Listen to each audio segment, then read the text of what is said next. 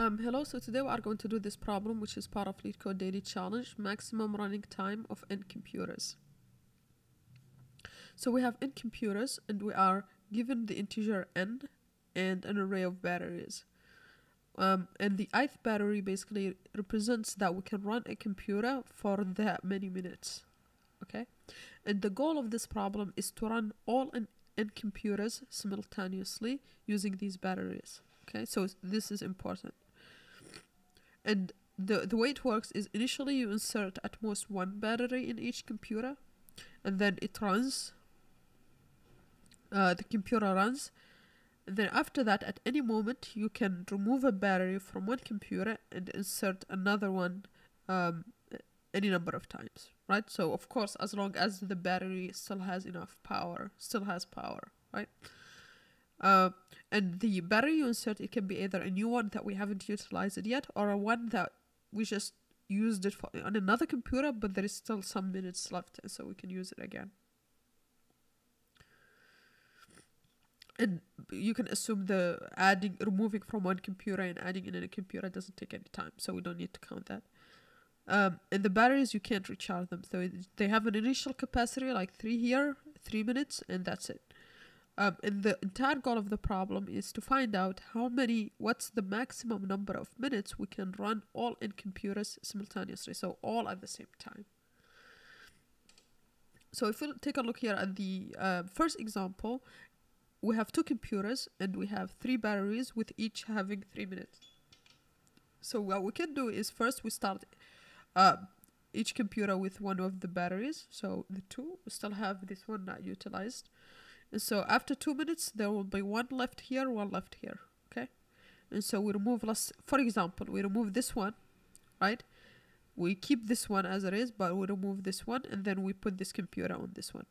And so we let it run for 1 minute. Now, if we let it run for 1 minute, this battery is done, is empty now, right? That's what we have here. And so we switch it over to this one, okay? So far we have 3 minutes. Okay, and now we run this for 1 minute. This battery gets empty.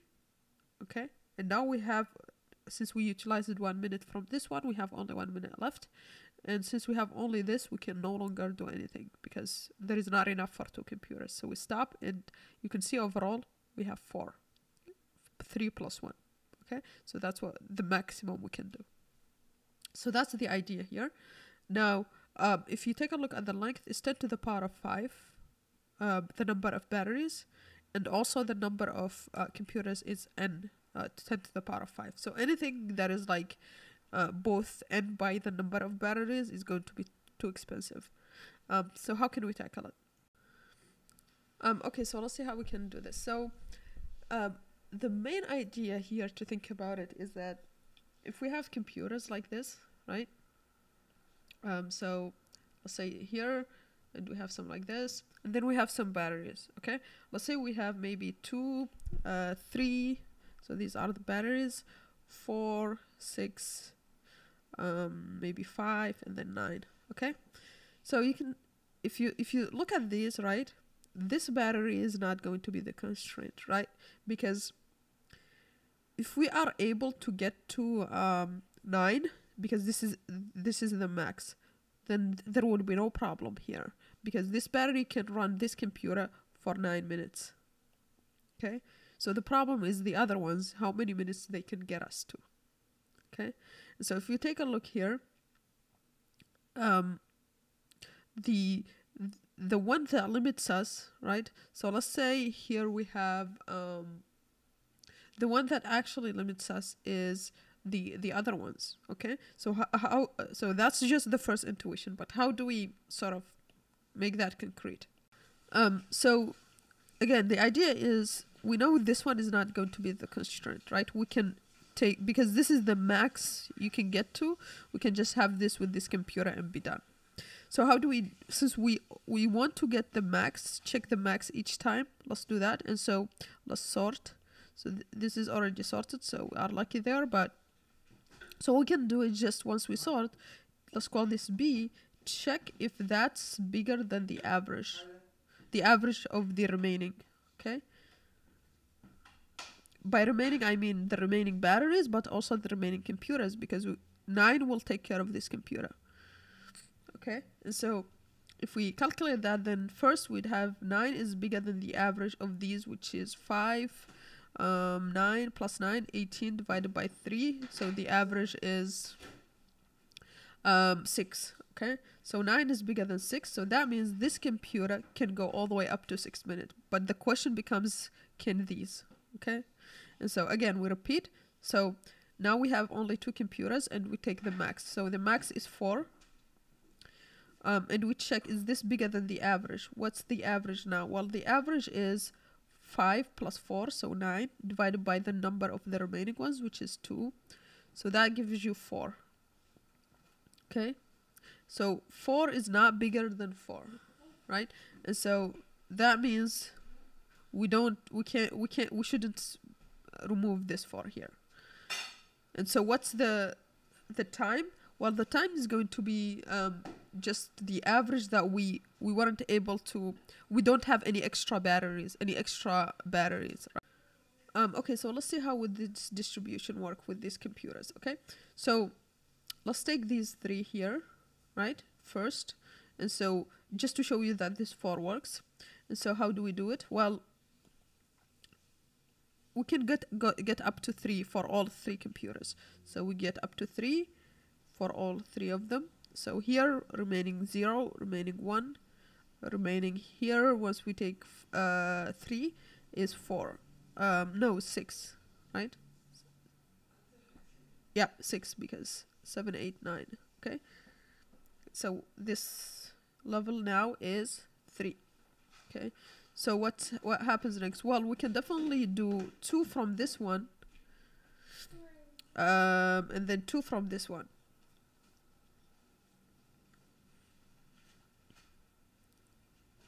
Right, but so we can't get 2 simultaneously, but we can get 1 simultaneously, taking 1 from this one, 1 from this one, 1 from this one. So we take 1 here, we take 1 here, we take 1 here, and now we are at 4. Now this one is left is 1, this one left is 0, this one left is 5. And so now we can't do any more because we only have batteries for 2 computers. So we can't do any more simultaneously. So you can see 4 actually works with this solution. And you can see here, this 6 was never a this column here was never a problem because it has a bigger value. Okay, so you can see how this solution it can end up working, because this 9 here took care of this one, right? We only needed to find a distribution that can realize it for the 2 remaining ones.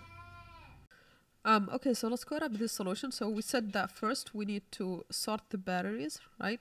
So let's sort them up. And then we need to get the, while the last one, which is the bigger one, is bigger than the average, which is the sum of the batteries, right? Divided by n, okay? So that's the average. Then we want to remove this one battery, the biggest one, because it's not going to be a problem. It's going to take care of one of the computers, and so it's going to take care of one of the computers, so we subtract that computer. And then we want to pop the value because we no longer want to consider it in the average because it's going to take care of this computer, and so we pop it off. And now we can just return the sum of the batteries divided by n, because there is no more extra batteries, right? So this is going to be the maximum we can do simultaneously, because there is no more extra that we can take from one computer and put it in another.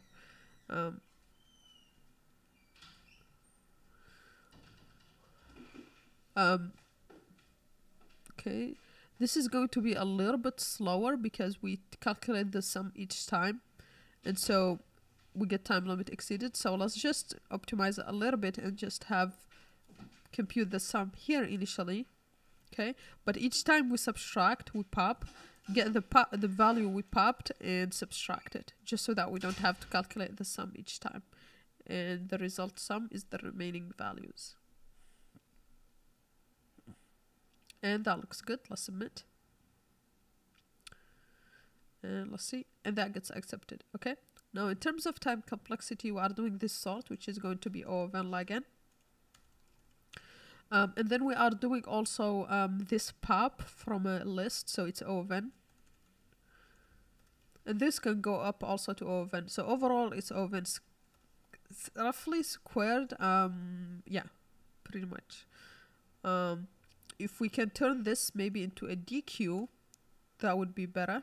So let's try to turn it to a DQ here. So we can just, so that popping is O of 1. And so we can do that like this. And this just needs to pop from the Q. And then this needs to check the Q. It's still sorted. This is the same as saying like this. So it doesn't matter really. And so if we run this, it looks good. Let's submit. And that passes as well. And this is a better time complexity. Okay. Now, one more thing. We can actually solve this also with binary search, which is basically with binary search. Again, we just need to find a valid function f of x where first it's false and then it becomes true, or the reverse, first is true and then it becomes false. So what function can we do here? Well, the function sort of is told to us by this. So f of x is going to be just, can we run the computers simultaneously in x minutes, right? Because that's what sort of what we are looking for. But what are we looking for? We are looking for the maximum. So we are looking for something where it stays, it first starts true, and then once it becomes false, it stays false. And since we'll keep increasing the x value, so the number of minutes values, until we find the last one where it's true, because once we get here, this means we can't run it simultaneously in this minutes, in y minutes. Okay, and this would be x, and so we would be looking for the last true, because that would be the maximum, because this is increasing in minutes. The space of x is increasing in minutes. Okay, so that's the idea. So how do we then, with binary search, this would be, we would just maintain the invariant that low is always, has always f of low true, and then we will maintain for high that, so this is true, and then we'll maintain for high that always f of high is false. Okay, because and then at the end we'll stop when both are just one apart, so that we can return the low, which is the last true. Okay. So how do we calculate that f of x function here? Well, we can just go through the batteries and see how many total minutes we can get, and see if we can, if that's smaller, if that's bigger or equal to x, right? Yeah, because if it's bigger or equal to x, that means we can run it in x minutes. Okay, so let's actually just do that. So our binary search, we need the boundaries, and then we need just the template for binary search. We need the difference to be 1. Now, what are the bounds here? So it's always better to take some values that are outside of the bounds, so there is no risk if this is like always true or always false. There is no risk of returning a wrong solution. So what would be something outside of the bounds? Well, 0 minutes is definitely outside of the bounds, because we can't run them simultaneously in 0 minutes. But also the sum of the batteries divided by n plus 1 is outside of the bounds, because we know the maximum minutes is definitely the number of minutes in all of the batteries divided by the number of computers. We can't do more than that, because we won't have any batteries left. Okay, and so if we do plus 1, that means it's definitely outside of the bounds. So we take the mid value here, which is going to be just high, and we do division by 2 using binary to avoid overflow. And now it's very easy, because we said low needs to be maintained true. So if f of mid low is true, that means we want low to be equal to mid. And since we want to maintain that high is false, we do else. If it's false, that means it's high that it's going to be equal to the middle. Okay, because if mid is somewhere here, it's always better to set it to this value. If it's here, it's always better to set it to this value as well, because we want high to finish at the first false. And similarly for low, if f of mid is true. Then as we said, at the end, we want to just return low because that's the last true value. Last value, well, this is true, which means it's the maximum number of minutes where it's true, which means it's the maximum number of minutes where we can run the computer simultaneously. And so now we just need to define f of x. So this basically asks us if we can run all on computers in n minutes. Okay, so let's just do that. So let's see how many minutes we can do. And we can just go through the batteries, and for each battery we want to check, we want to just take the min of the power in the battery and x, because we don't need to run a computer more than x minutes, because if we do, then we might as well just take the remaining battery and give it to another computer, right? And so here we just take the total minutes. Of course this is going to be equal to 0, and we add how many we can get for a computer, how many minutes we can get out of this one. And then at the end, we just take the total minutes divided by n to get, so this is the total minute across all computers. So if we divide it by n, we get how many we can, how many minutes we can do simultaneously, right? And so if we do that, we want to make sure that this is at least x, right? Because here we're interested only if we can run it in 3 minutes, okay? If we can run it in 4 minutes and x is equal to 3, then that means, and we can run it in 4 minutes simultaneously, that means we can definitely run it in 3 minutes simultaneously, because there's enough batteries for 4, that means there is enough for 3, okay? And so that's pretty much it for binary search function. So if we run it, and we submit, and looks like it accepted. Okay, now in terms of time complexity, this is the binary search itself is of the search space, and this search space here, it goes from 0 to the sum of batteries divided by n, so even up to the sum of batteries. So let's call that k. And now this here goes through just the batteries, so let's call that O of b. So it's log k, okay, and then this is going to be b, because we calculate f each binary search run, okay, with k here the sum and b being the number of batteries, okay. Yeah, so I think that's pretty much it for this problem. It's pretty good application of binary search as well, like yesterday's problem.